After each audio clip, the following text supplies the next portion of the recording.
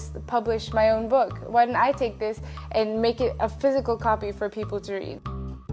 I'm Ethan Randallis. I'm 18. I'm running for governor of Kansas. Aaron Coleman, I was the second teenager to announce my run. They contributed to the American, society and, created children and grandchildren that are now prosperous and contributing to our community.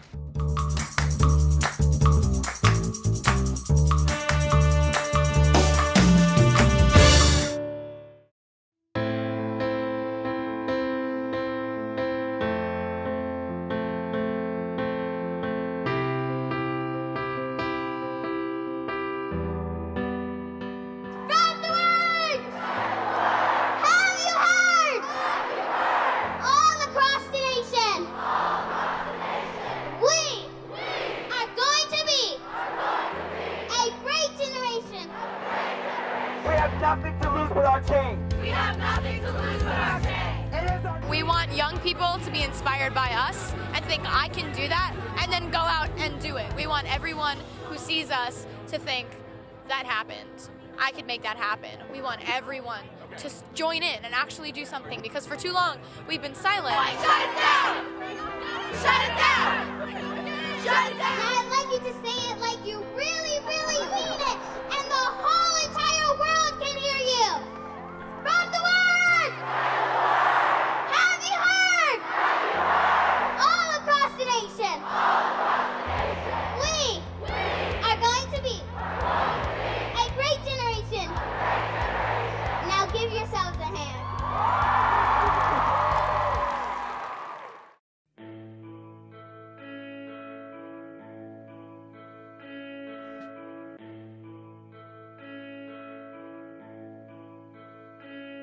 The sun don't shine for me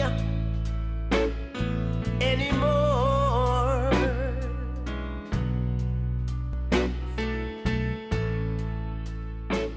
In elementary school, you learn about MLK, you learn how he ended racism, how he was a peaceful man, and it wasn't until over this last summer I picked up a book called Radical King, which is a collection of MLK speeches. And reading MLK and memorizing his speeches, you realize how such of a knowledgeable, important man he was, and how he really was about change and love. So MLK helped me to understand what love is and what nonviolent direct action is and how it can work effectively, because it has worked effectively for him. He got this Voting Rights Act and Civil Rights Act. And today's march is an example of MLK's nonviolence direct action strategy. We are here creating tension in the nation's capital. We are here creating conflict. We're creating a disturbance in the nation. We are here to raise awareness, because we don't have to be violent. All we have to do is raise our voices up and appeal to the morality of this nation, and we can make change. And MLK helped me realize that, and that's why I'm here.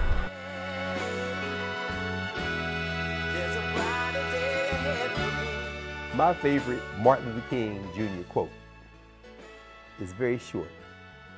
Unjust laws should not be obeyed.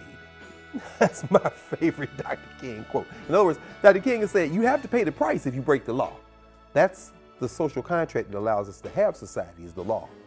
But if it's an unjust law, you shouldn't obey that law, although you must be prepared to pay the price.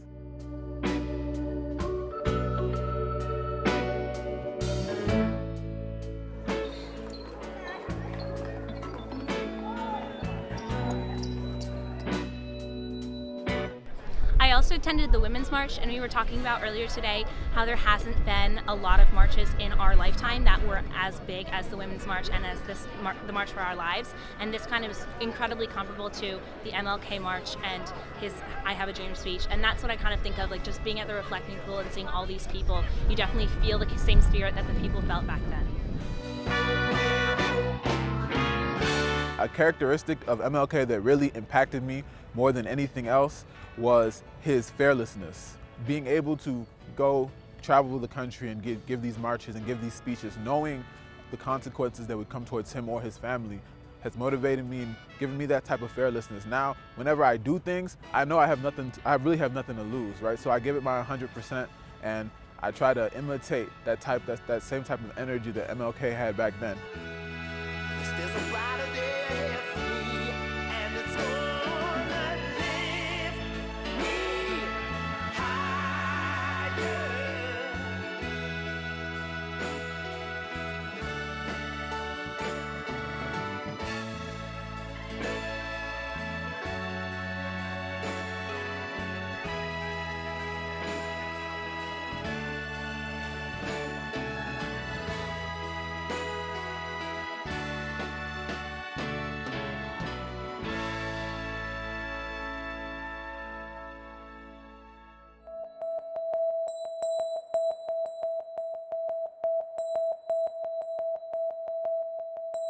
I'm Jack Bergeson, and I'm running to be the Democratic nominee for governor of Kansas. I decided to run when I first heard that Jack Bergeson was running. Tyler Ruzick. I'm a Republican running for governor of the state of Kansas. I'm Ethan Randallis. I'm 18. I'm running for governor of Kansas. Aaron Coleman. I was the second teenager to announce my run. I sat on it for a while and then finally decided to do it in October.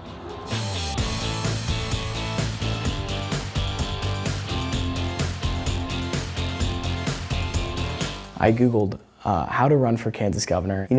Double checked to make sure in the state constitution that there was an age requirement, and when there wasn't, I was, just really completely surprised, caught off guard.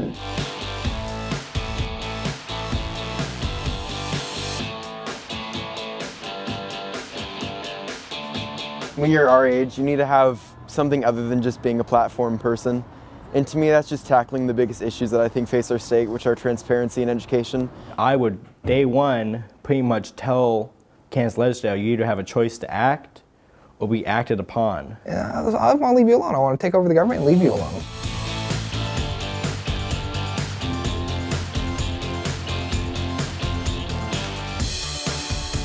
But I think really the biggest hurdle I've had to overcome is that people are viewing, although less so than when I first announced, people are viewing this as a gag or something like that. He's just really been earnest about it and dead serious. This wasn't something that he took lightly or any of that. My reaction was, go for it. It's awesome. He wanted to do it, and I've been pretty proud of him. I thought it was silly. Nobody gonna elect a teenager.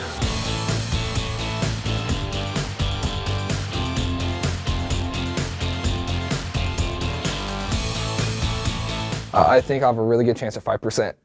That's the goal, is 5%. It's not a crazy goal, but it makes it's major party status. And I think that's the next goal, is get major party status for the Libertarians. Winning this election, I'm going to try 100% to win this, but winning this election isn't even necessarily being elected. It's just getting a younger generation and just everyone able to understand and become more politically involved and influenced.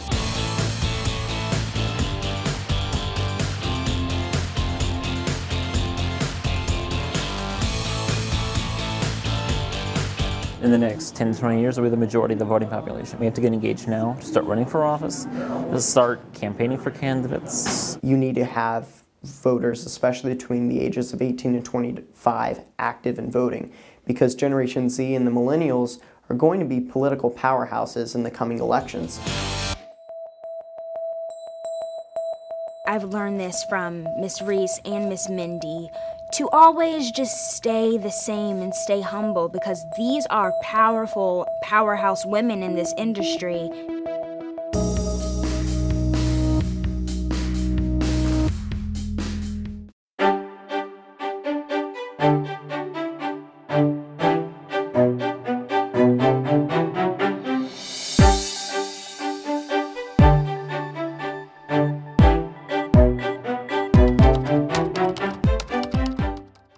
My inspiration for my character was that I used to read a lot of books, and most of the characters would be male. The main character. There would be female characters, but they would be sidekicks, like really intelligent female characters, but they would always be sidekicks. I wanted to write about someone I could look up to. And that's where I came up with the idea for this main character. She's a warrior, a general. She can do anything she wants. She's powerful. And that was just me looking up to somebody, wanting to write about a role model for me and other girls. Mariam was always into books, and I remember when she was 3 years old, I noticed that whenever she would be upset, the only thing that would raise her spirits was to read her a story.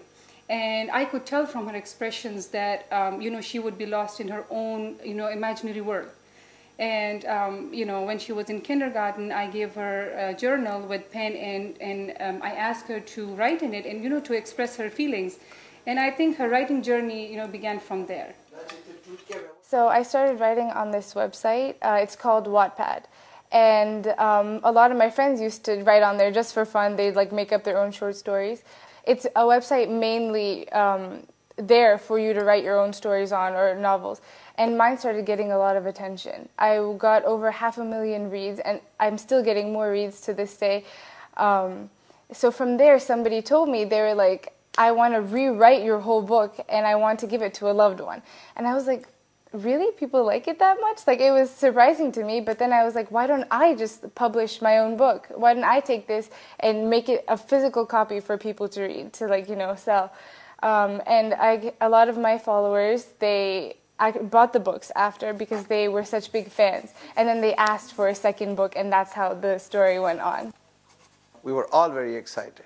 And I remember that day when the first book came in, we just jumped and we were just dancing around and clapping and doing high fives, you know, and it's very unexplainable. I think both of them are equally supportive. They always supported me. They never told me I couldn't do something. Now I take extra English classes at school just because I enjoy reading and writing. So that's always been my hobby since I was little.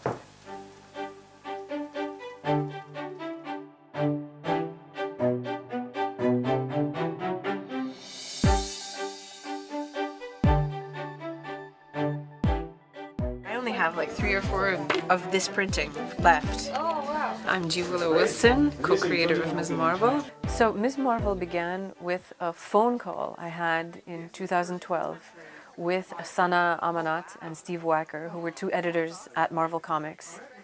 And they pitched me this very simple idea. They said they wanted to create a new American Muslim superheroine for a young adult audience, and they were going to give her her own ongoing monthly comic book series. To the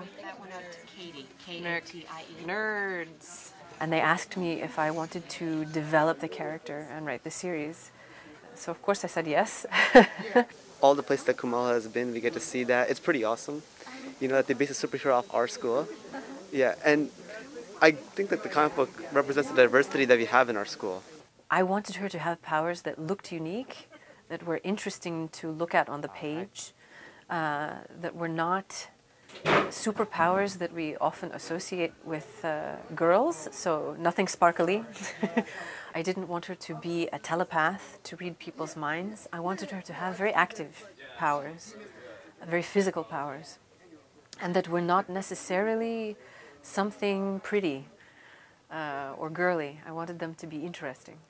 She faces a lot of the same challenges that any teenager faces about family, school, peer pressure, what she wants to do with her life. She's only not dealing with the school side of things, like the culture clashes, like her parents are trying to be traditional, and I guess that's a bit cliche, but she's really struggling with it because she wants to maintain her Muslim identity. Growing up religious, I would debate. There's a scene where Kamala goes to the mosque and she's talking about the responsibility you have towards people, sort of vaguely implying she might be a superhero, but she doesn't want to tell the imam that she's this.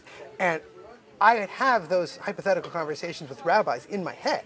Could I be allowed on the Sabbath to break Sabbath laws, to use my superpower? Like, these are things that I thought of. So Ms. Marvel connected with me immensely. Some people in the American Muslim community said that they wouldn't read the book because she does not wear hijab. And then other people said, no, she's too religious, you know, she should be more secular, you know. So, because there was only one, everybody wanted it to reflect their own experience, which is impossible. The point of a superhero is to be a symbol for the culture at that time. And you can't control how that plays out. And so I'm not possessive, you know, she belongs to the readers, not to me.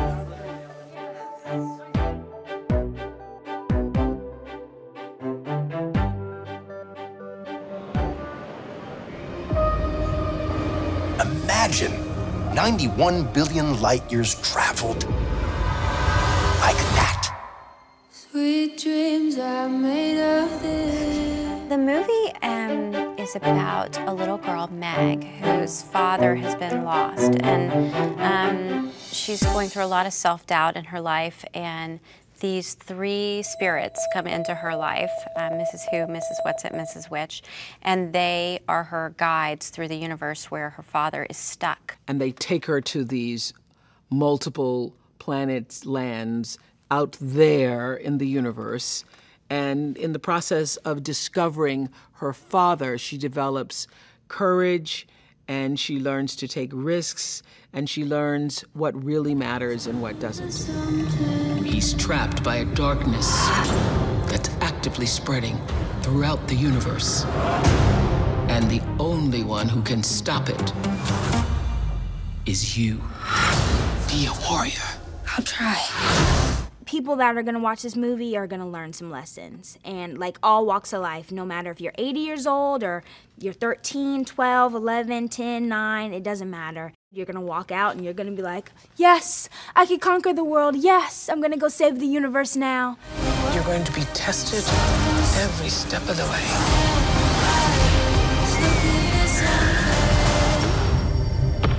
Trust nothing. Darling, time for dinner. I think about how few times we get to see young women at the center of big Hollywood movies, but also women of color, and that little girls out there will know that, you know, they see themselves on screen in this real way with this wonderful girl, that anything is possible. You can overcome anything in your life if you have the right mental attitude and the right kind of work ethic. And I think that's what Storm embodies in this story.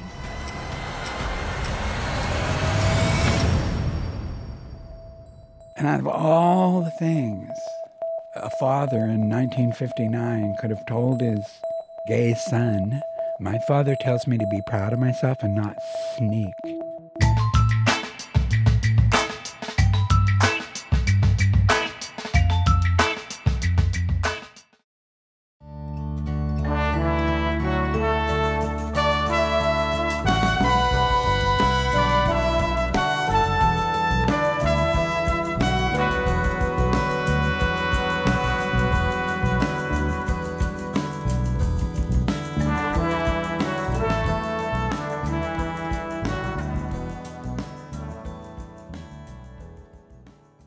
I'm riding to school with my oldest brother, and on the way to school, I'm putting glitter all over my face. And my brother said, "What in the hell are you doing?" I said, "I'm putting on my costume." He said, "Well, I wouldn't be caught dead wearing that." So he dropped me off at the school, and he called my dad up, and he said, "Dad, I think you better get up there. This is not going to look good." So my dad drove up to the high school. And he had his farmer jeans on, and they had cow crap on him, and he had his clodhopper boots on. And when I saw him coming, I ducked around the hall and hid from him. And it wasn't because of what I was wearing. It was because of what he was wearing. So the assembly goes well, and I climb in the car, and I'm riding home with my father. And my father says to me, "I was walking down the hall this morning and I saw a kid that looked a lot like you ducking around the hall to avoid his dad, but I know it wasn't you because you would never do that to your dad."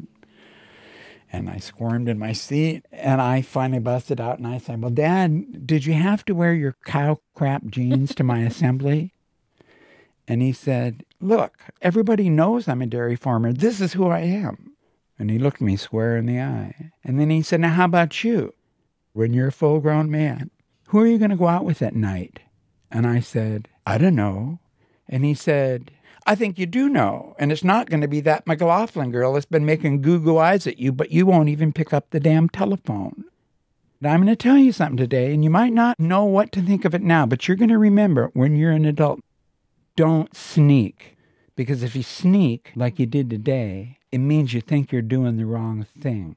And if you run around and spending your whole life thinking that you're doing the wrong thing, then you'll ruin your immortal soul." And out of all the things a father in 1959 could have told his gay son, my father tells me to be proud of myself and not sneak. My reaction at the time was to get out in the hayfield and pretend like I was as much of a man as I could be. And I remember flipping 50-pound bales 3 feet up into the air going, "I'm not a queer. What's he talking about?" But he knew where I was headed. And he knew that making me feel bad about it anyway was the wrong thing to do. I had the patron saint of dads for sissies. And no, I didn't know it at the time, but I know it now.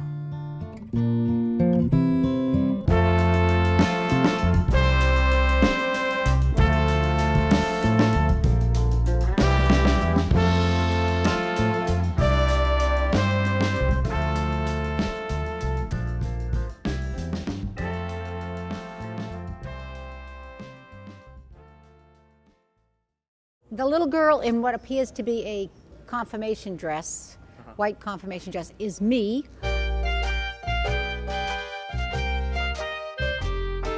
I remember that dress particularly because it was a beautiful organza dress, and it had these little pleats in the front of it.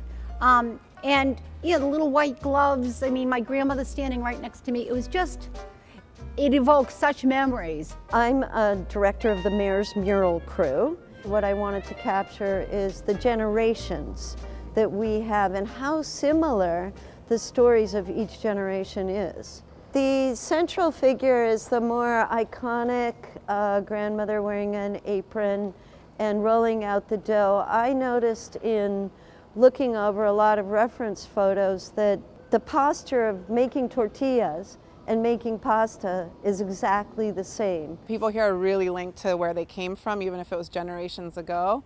And we want to connect that pride and that love for today's immigrants as well.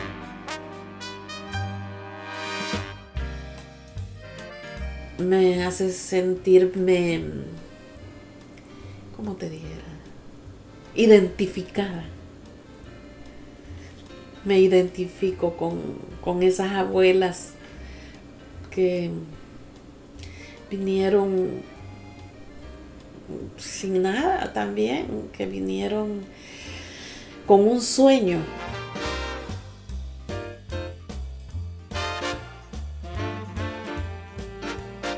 People in Boston still refer to their neighborhoods by the parish church that is closest.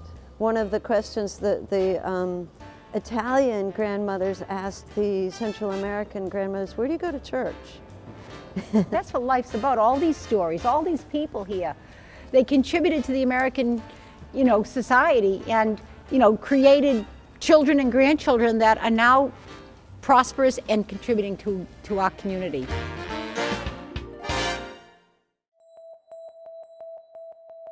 A lot of elderly people now are around, and you don't see many young kids. They're all gone. I used to come in here when I was a young boy. My parents used to bring me in here to get my hair cut. And when you walk in the door, there'd be 10, 13 people sitting in the chair, all talking about businesses that happened during the day and waiting in line to get a haircut.